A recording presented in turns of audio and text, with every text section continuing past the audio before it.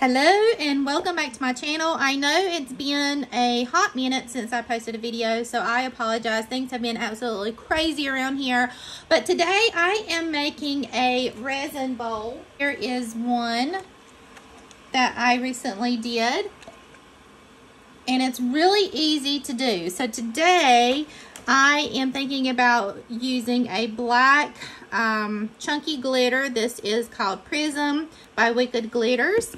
And maybe mixing that with white. So I think that would be an amazing contrast. And this one is called Breathless. It's an opal chunky. I love the opal. It really reflects light so well. So I am going to be using I believe this is a 13-inch flat mold for this project today. And I've mixed 20 ounces for this bowl. What I'm going to do is go ahead and separate the resin. I'm going to pour half and half in these clear cups here for the mixing of the glitter and the colors that I want. Okay, now that I have separated my resin, I'm going to add in the glitter. So we're going to start with Prism. And this is a beautiful purple black color. Put a little bit there. And with that, I'm going to add black mica powder by Let's Resin.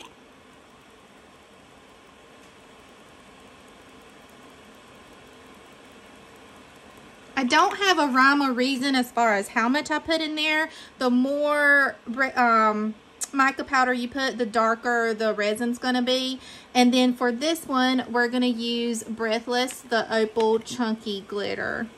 Look how beautiful that is. If you wanted to add white to this, you could. Maybe we will do, why don't we do a little bit of white ink, just to give this a little bit of a white color. So I'm just going to do alcohol ink, a white alcohol ink. I'm just shaking it up really well. And just put a little bit of that in there. Okay, so now we're just going to mix this up really well until you start to see the resin turn that dark color. And this is one reason why I'm using clear cups, so I can see all of my resin to ensure that it's just mixed really, really, really well. Okay, both of these have been mixed really well. I did forget to mention that the resin I'm using is KS resin. It's the Liquid Art Ultra UV Epoxy. And the reason why I'm using KS resin is because it does have that UV protected in there, so that the bowl or the resin piece will not start to yellow when it is exposed to sun. So I'm going to take this now over to my mold and we're going to start pouring. Okay, this is my 13-inch round mold. I just have some tape and I'm just picking up any hairs or dust or particles that may have fallen onto this. I am working on my floor because the floor is the most level place in my house. I don't have a really level table, so the floor is where I go. And it's going to sit down here and cure. There's a little piece there. I have a little food tent, looks like this, that I cover it up with to keep any dust or particles from falling onto it. So I have laid some parchment paper up underneath just to protect my floor, even though my floor is already an absolute mess. And you can really start your design. You could use one color if you wanted to. The bowl that I showed you in the beginning was just a single color of purple. But in this instance, we're going to use two colors. So I'm going to start with my black. Just pour it down into the center. And then I'm going to switch over to my white now and pour it around the edges.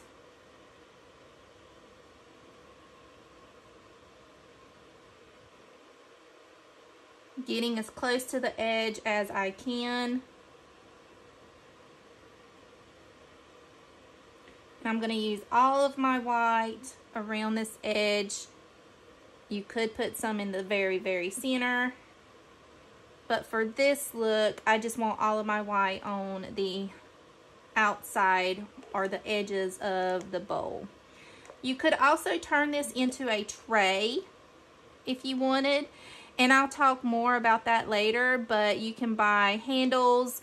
And once this cures for several hours, you could place the handles inside or onto the resin, and it would then become a tray. So there's many different things that you can use this mold for.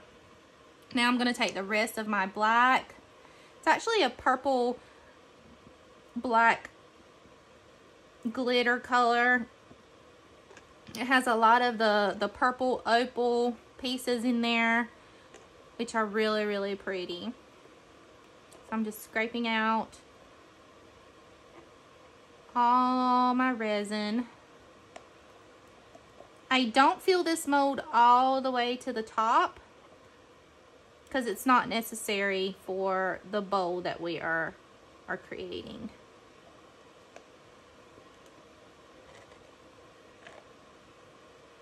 Okay, this is where you can now play with the design depending on how you want this to look. I do pull this in on both sides.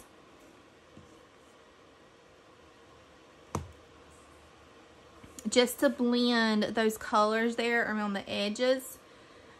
And the way this looks now is not necessarily how it's going to look as a finished product, because resin moves a lot. So what I'm going to do is I'm going to pull some of this black into the white.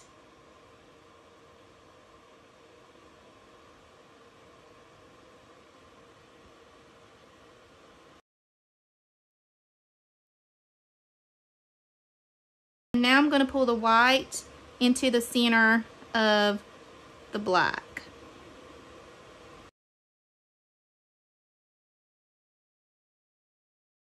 It's going to start to form its own little shape, take its own shape, almost like a flower. So you can do more to that if you want to. You can add little swirls. I'm going to leave that as it is. I'm going to take my heat gun and pop any of the bubbles that you see.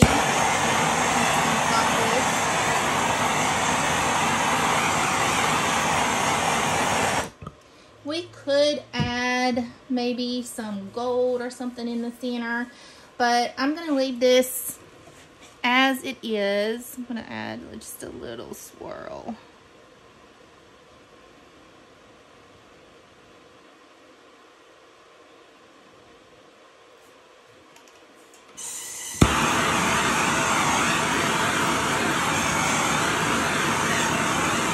When you're using your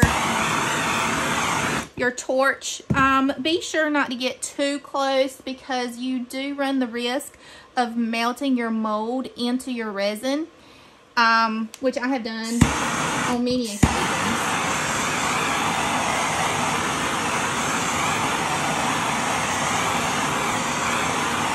And now I am going to cover this with my food tint.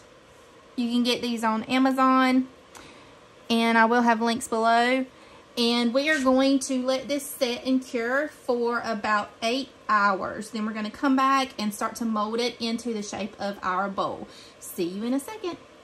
It has been about 8 hours or so, and you'll know that your resin project is ready to be pulled out of the mold when you can easily pull it like this. So what we're going to do is take a plastic bowl, and we are going to start to mold our resin bowl. So you can take this out of the mold just like this, and it doesn't matter which side you choose to do this on, but what you're going to want to do is flip this upside down on your bowl and then start to mold it. I actually will use some tape to secure the sides onto the bowl. So we're just going to take a little bit of tape. We're going to press one side down and just secure that with tape. I am going to do the other side as well.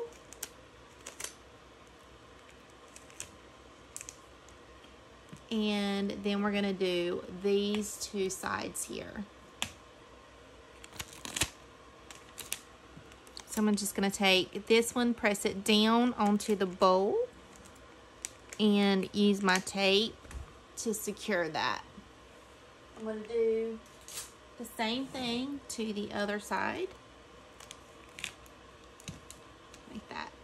Now, you can leave your bowl like this, or if you want to go a little further, you can press these corners here, and it's going to give it more of a flower effect. So I am going to press this down and secure with tape, and then I'm going to do the other three sides.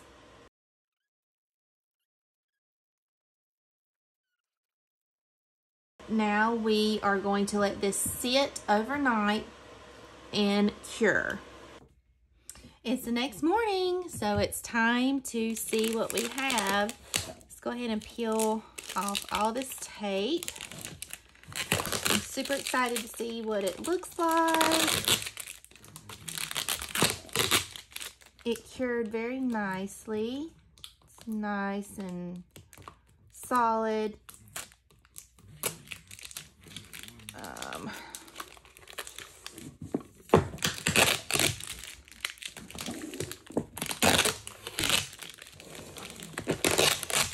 Goodness, we put a lot of tape on this. Okay. And the reason why I use a plastic bowl is so it comes right off and doesn't stick. Look at that.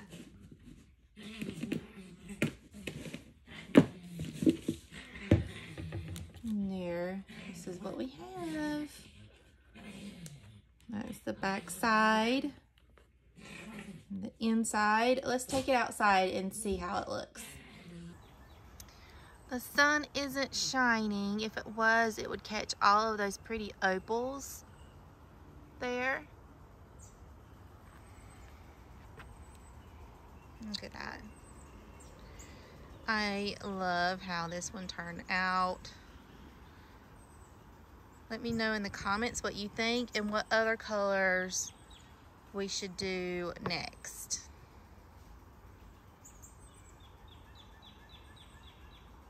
Thanks for watching.